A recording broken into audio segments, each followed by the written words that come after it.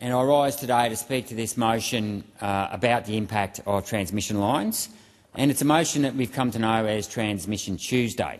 But I think today, it being a Monday, I'm going to rename this motion to Mathematics Monday, because for too long we've been told that we have to follow the science, but there's never any attention paid to the actual mathematics that underpins the science.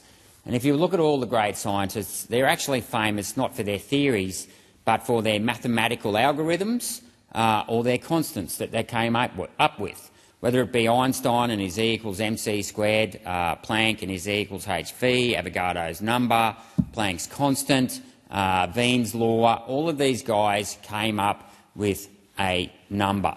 And so I'm going to look at the numbers today behind the claim. And the reason why I'm doing this is because, yes, it's true that renewables and transmission lines will have a devastating impact on the environment, and they will have a devastating impact on the cost of energy. So let's just acknowledge that. And people love to conflate the issue between the science and the environment. And one of our values, one of our party's values, is the need to protect the environment. So can we just tick all that off? Love the environment, protect the environment, but I want to focus on the mathematics. Now, the alarmists, the climate change alarmists, and yet again, do I believe in climate change? Absolutely, because the climate changes every day. That's called the weather. So can we take that out of the equation and go back to the underlying lie that underpins the justification of this expenditure and waste of taxpayers' dollars that will have such a devastating impact on our economy and the climate, which is the greenhouse gas theory. Now, it's not a greenhouse gas law, it's a theory. It doesn't become a law until the mathematics proves the theory. Now, their theory is this, that an extra 100 parts per million of CO2 in the atmosphere will heat up the atmosphere by 1 degree. Right? So technically speaking, it's 100, the CO2 has increased by 140 parts per million in the last 100 years or so, and they're arguing now that the temperature of the atmosphere has increased by 1.4 degrees. So it's effectively 100 parts per million has increased the atmosphere by 1 degree. Now let's divide that by 100. So 1 part per million has increased the temperature of the 10,000 surrounding molecules of nitrogen, N2 and O2 by 1 degree. Now, the first law of thermodynamics, which is actually the science of heat, says that energy is neither created or destroyed, it can only be transformed or transferred. What that means is, for example, and ironically enough I learnt this in maths too, not physics, but is the laws of momentum. So temperature is ultimately a measure of mean molecular momentum, right? So if a car that weighs 1 tonne is travelling at 100 kilometres an hour and it hits another stationary car that weighs 1 tonne, assuming no heat loss, the most that stationary car can travel is at 100 kilometres an hour.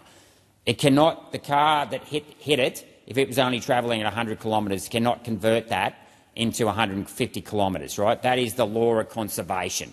Okay? Energy cannot be created. Okay?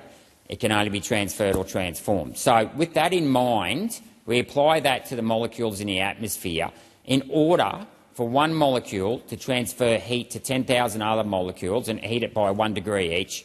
The temperature of that molecule has to be 10,000 degrees.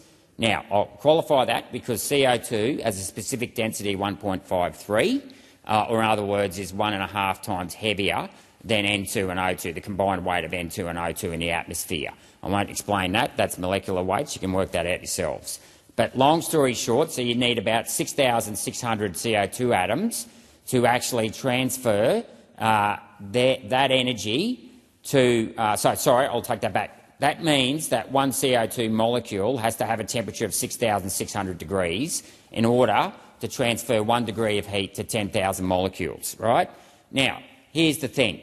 The sun only has a temperature of 5,700 degrees Kelvin. So what the greenhouse gas theory proponents are saying is that the temperature of a carbon dioxide molecule actually has to be hotter than the sun. Now, that is ridiculous, right? I mean, you talk about Jesus feeding 5,000 people with a couple of fish. This is like the Jesus molecule, who can basically transfer heat to 10,000 CO2, can transfer heat to 10,000 molecules. That cannot happen. And that mathematical equation alone just destroys their argument just like that. But I won't finish there, because I'll go to the second law of thermodynamics, which says that the entropy of a system must always increase. What does that mean? It means that heat rises, heat expands. Okay? The greenhouse gas theory has this idea that somehow heat gets trapped in the atmosphere. It's like a blanket in the atmosphere that traps heat. That's not true. It is true that CO2, carbon dioxide, does absorb radiation and photons, and I'll come back to that with the third thing I'm going on. But right now there is nothing in the atmosphere, there is not a solid object in the atmosphere that traps convection. So yes, CO2 does absorb and emit photons, but it does not trap convection. So a greenhouse gas, for example, will allow sunlight in, the air will heat up, it will rise, but it cannot rise outside the greenhouse. So eventually the heat gets trapped at the top of the greenhouse and overnight it cools, and then the hot air condenses back into liquid and it goes back into the plants. There is nothing that traps heat in the atmosphere other than gravity itself, which I'll talk about later. And we know that. The evidence of that is the fact that the height of the troposphere at the equators is 16 kilometres high. The height of the troposphere at the poles is only 6 kilometres high. Why is the height of the troposphere at the equator so much higher than the height of the troposphere at the poles? Is because it's hotter at the equator. Because heat does not get trapped, it rises. Now, if we go back to the first law, could you imagine a carbon dioxide molecule? We've seen what happens when steam runs out of the jug. When the jug boils, the steam comes pouring out of the jug because hot air goes from hot to cold. If you have a shower and you keep the shower windows closed, the windows in the shower bathroom closed, the room steams up. You open up the windows and the heat runs out. Okay? It's like having a shower down at the beach, or when you go camping, you don't trap the heat. It just disperses off into space. And you've got to remember, outer space is a very, very big place. And it's actually -2 degrees Kelvin, or negative 270 degrees in outer space. It is constantly sucking heat out of the atmosphere. Okay, so this idea that somehow heat gets trapped by CO2 is complete rubbish, because CO2 is not a solid object. Okay, it cannot trap conduction.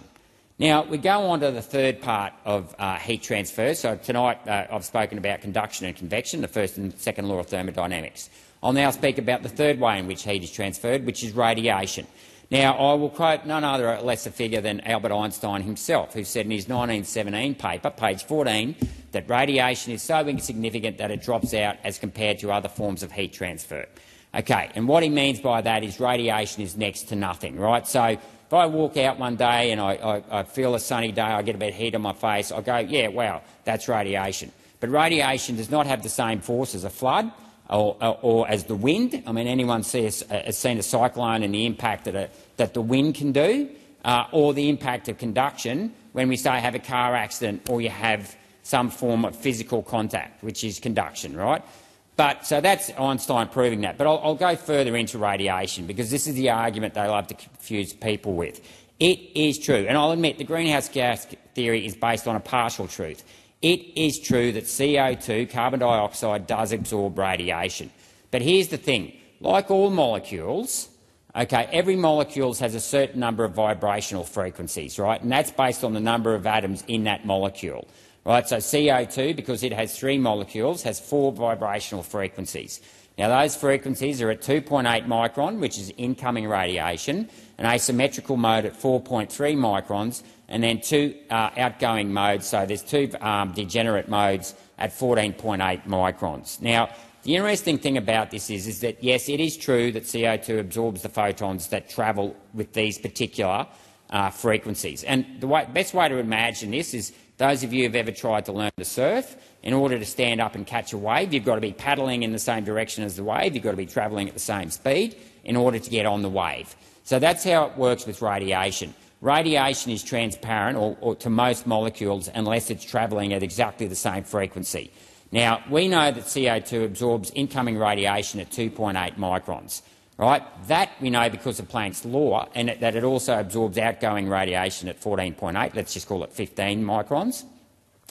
We know, as per Planck's law, one of the great scientists of all time, Max Planck, he came up with his theory and said that the energy of wavelength is inversely proportional to the width, to the width of the wavelength. Right? So because the incoming radiation at 2.8 is much smaller than the outgoing radiation of 14.8 microns, 14.8 divided by 2.8 is about 5.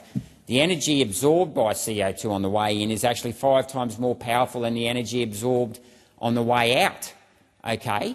And of course what that means is, and we can see that again if we look at the equator, the maximum temperature around Singapore, for example, is around 37 degrees. Interestingly enough, I did a post on this back on about the 16th of September 2022. It might have been the 15th of September 2022, where I pointed out the maximum temperature of Singapore was about 35.6 degrees. And suddenly, within a year of posting that, the maximum temperature of Singapore, all-time record, is now 37 degrees. But if you look at maximum temperatures of cities around the equator, it'll be around that 35 to 37 degree mark. Now, you compare that to the inland temperatures, say here in Australia of Wilcannia and that, it's closer to 50 degrees.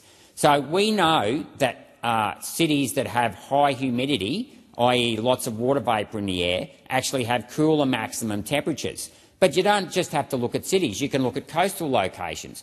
We know that cities that are on the coast have cooler, tend to be milder, have cooler maximums, and albeit I'll admit this, have higher minimums as well. So the water vapour and the greenhouse gases tend to modulate the temperature because they're constantly absorbing and emitting photons. But let's not forget the second law of thermodynamics. It is much harder for an atom up in the air in the cooler parts of the atmosphere to emit a photon downwards because it's warmer, because heat always travels north.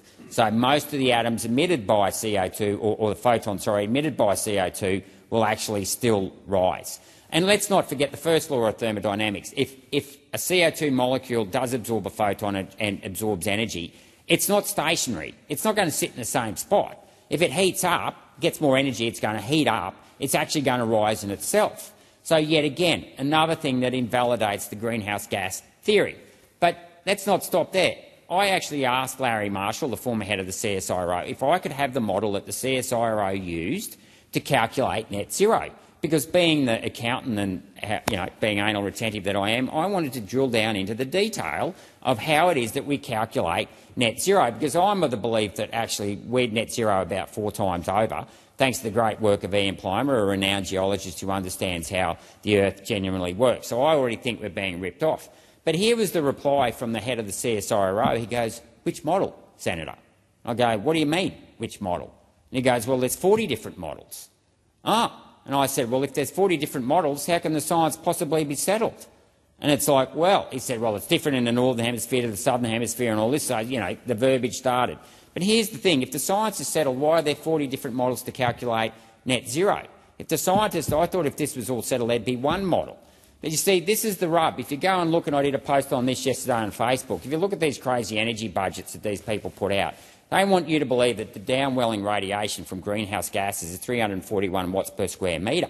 Now, the same model proposes that the energy from solar radiation that hits the Earth's surface is only 161 metres per square. Now, you seriously tell